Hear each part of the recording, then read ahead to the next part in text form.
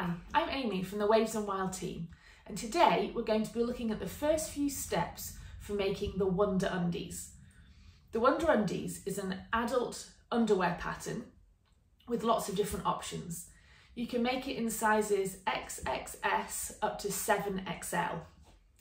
The options include choosing between briefs or short style, low rise or high rise waist, and you can also use jersey bands or elastic to finish the waist and leg band sections. So today we're going to be looking at steps 1 to 6, which involves putting in the gusset and gusset lining and adding the two main body pieces. This is done in a way that encloses all of the seams, so there's no internal seams inside the gusset when you're wearing the Wonder Undies. And the method that we're going to use is sometimes referred to as the burrito roll method. So let's have a look at how those steps 1 to 6 go. To do the first few steps of the Wonder Undies pattern, you're going to need 4 different pieces. You're going to need the main back piece, the main front piece, and then 2 gusset pieces, one cut out of your main fabric and one cut out of your lining fabric. And today I am doing the short option with the low rise waistbands, and I'll be adding jersey bands to the waist and the legs later on. So for the first step, we're going to need both gusset pieces and the back. So I'll just put the front piece out of the way. So this is step 1. I'm going to take the gusset lining piece and I'm going to have it so that the longer edge is near to me. And I'm going to place that with the right side facing towards me. It's a little bit harder to tell because it's a solid colour fabric, but this is the right side of the fabric facing upwards towards me. And then I'm going to put the back piece on also with the right side of the fabric facing towards me, and I'm going to match up this long straight seam with this one here. So that's going to go on top of there. I'll neaten up the lining up in a moment, and then we're going to take the main fabric gusset piece, and that is going to be lined up with this long seam again, but this is going to go right side down, so I'm looking at the back of the fabric. Before I get these lined up, I'm just going to recap exactly what layers we've got. So the first layer is that outer gusset, and then if I just peel that back a little bit, we've then got the right side of the back of the undies, and then underneath that is the right side of the gusset lining, and they're all lined up on that long straight edge, and all those edges will be exactly the same length. So if it doesn't match up exactly, then you've got the wrong piece. We need to make sure we're not using this much shorter end of the gusset. So I'm going to get those lined up, pin in place, and then sew along here to complete step 1. You're going to be sewing through all 3 of these layers. Now that seam is sewn, securing those 3 layers of fabric together, we're going to move on to step 2. So we're going to move both gusset pieces away from this main back piece. So if we just pull that one down and fold that one over to meet it. And what you should have here is that the shapes are matching up, and we've got the 2 wrong sides of the fabric are now touching each other, and I'm looking at the right side of the outer gusset piece, which is it doesn't have to be the same fabric as your main undies fabric, but mine is here, so they match up.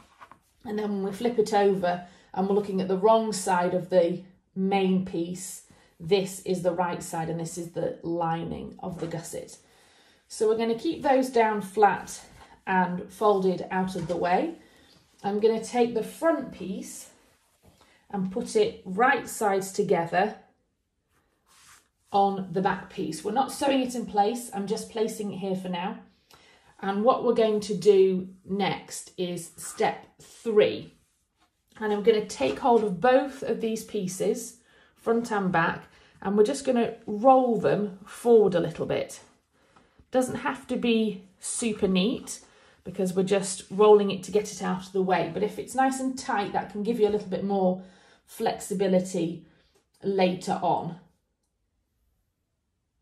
And now for step 4, I'm going to take the outer gusset piece with this short straight edge, and I'm going to take the short straight edge from our front piece, and I'm going to match these up with the fabric's right side together.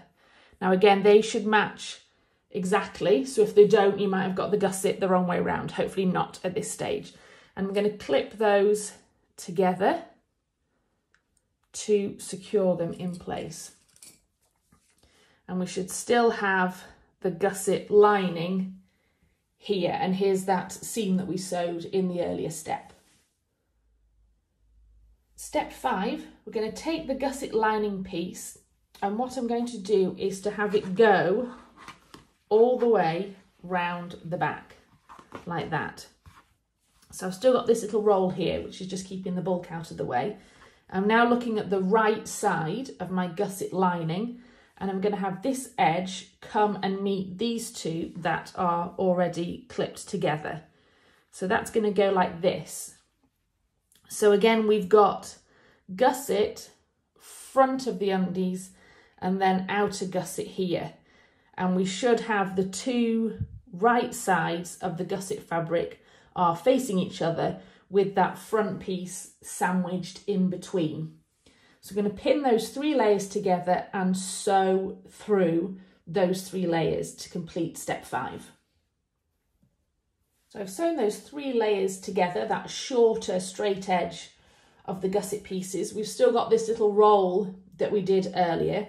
And now I'm just going to unroll it all and lay it out flat. And that is going to be our step 6. So you just need to pull your back and front pieces out.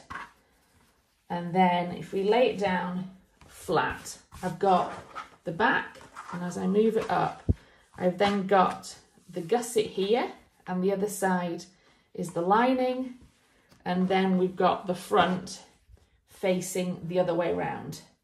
So this is the shape you should have. All you should be seeing here is the shape basically of one gusset piece. If it's longer, then something's gone wrong in an earlier step. And then if I flip the whole thing over, we've then got the wrong side of the back. I've then got the right side of my gusset lining, and you can see inside, those are the 2 seams that we created earlier. And then we've got the front. And now what you want to do is to treat the 2 layers of the gusset now as one piece. So these layers around these 2 curved edges are just one piece that are going to get sewn into the legs in the later steps of this pattern. And if you want to check that it's looking right at this stage, you could fold the front up and just have it lay on the back pieces there, and it should kind of look like some undies, which it does really. We're going to end up putting the waistband here and leg bands here, but there is our outer gusset and there is the gusset lining, and nothing looks like a crazy length. It all looks sort of to the right scale.